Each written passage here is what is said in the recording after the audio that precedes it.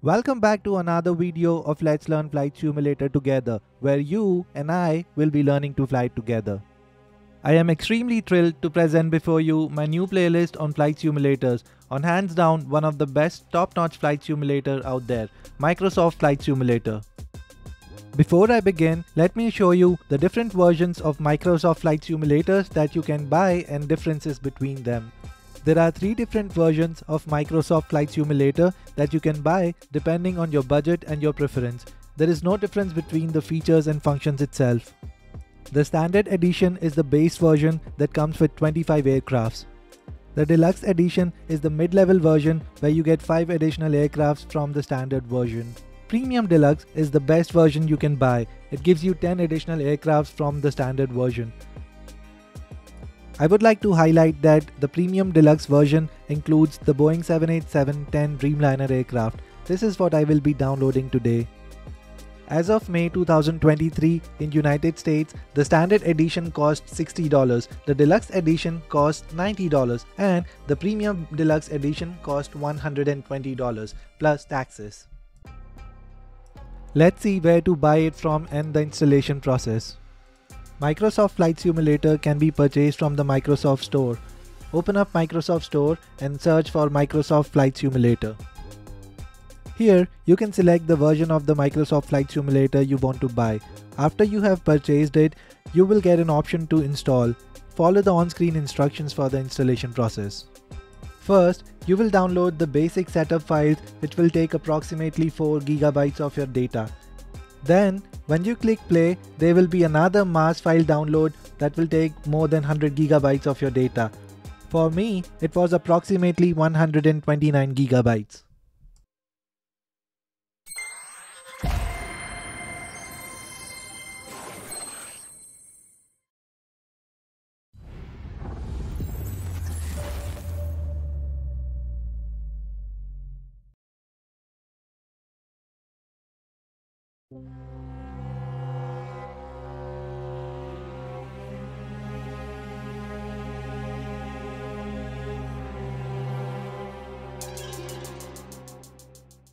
Alright, after almost 2 hours, here we are. If you have not seen Microsoft Flight Simulator interface before, this is what it looks like. First things first, when you go to the graphics settings, it checks your system capabilities and suggests you the best setting you can run on your computer. Lucky for me, thanks to my computer, I can play Flight Simulator on Ultra settings. Let me know in the comment box if you would like to know my computer specs. Then, you can select the world data streaming settings. I'm going to opt for satellite data streaming. Select your control device and you should be ready for your first flight. There are literally hundreds of settings that you can select, but at the least, make sure you know how to control your elevators, ailerons, rudders, flaps, and your camera settings.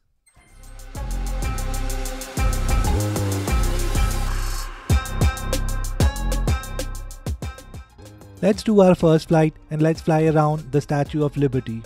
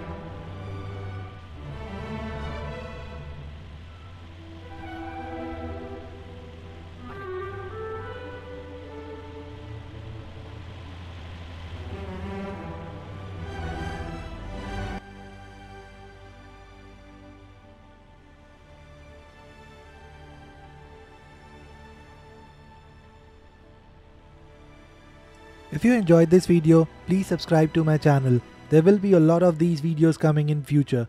Thank you very much for watching.